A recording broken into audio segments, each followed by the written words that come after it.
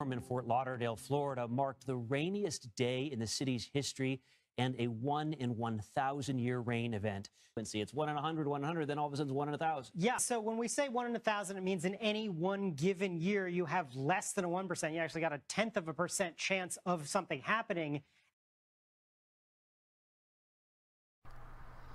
I like the way that this guy is convincing us that we don't understand statistics and simple arithmetic, percentages, and he's gonna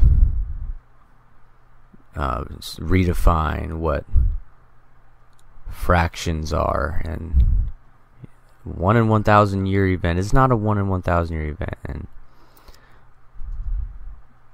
it's like, we understand. And if you have any sense at all, you'll understand that they do all this work because it is so anomalous.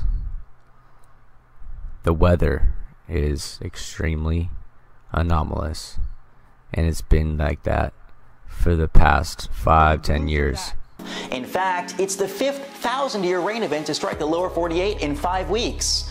The weather will always be weather, but climate change is playing a big role. Let's break it all down.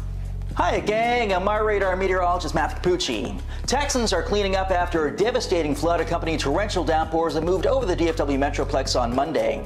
We know that this was a 1,000-year rain event, or one that should occur on average every 1,000 years. That doesn't necessarily mean that's how often it does occur though.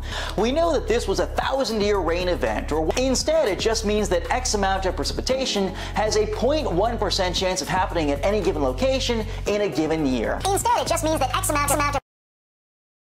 It's not for the whole US or whatever, it's for that one location. Now, how do we know what a 1,000-year rain event is if we don't have 1,000 years worth of data? It goes back to basic high school statistics. We can collect as much data as we have, say 80, 100, 150 years, and plot it all on a graph. Then we fit a distribution to it. Think back to the bell curve back in high school. The more common events are toward the middle, all bunched up with the greatest frequency. But when we go out towards the tails, you see things that are much more extreme and much more rare.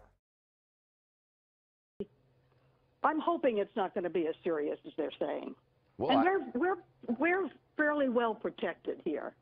You know, they were hopeful in South Miami-Dade and Kendall and Homestead back when Andrew. They were very, very hopeful until they were all dead. This is a house. Mm-hmm. See that? She decided not to evacuate. So that was a good idea. So if you're supposed to get out, go ahead and get out. Because if too many of you perish, they'll send me down there. If you live in that area, you must evacuate. It's a rule. But not everybody's listening because freedom and stuff. Lots of people here in the United States have said they're not going anywhere. We will not cover your funerals, and we will not feel sorry for you. They're stocking up supplies, boarding up their homes, and hoping, which is moronic. This moves 20 miles to the west, and you and everyone you know are dead. All of you. Because you can't survive it. It's not possible unless you're very, very lucky. And your kids die too.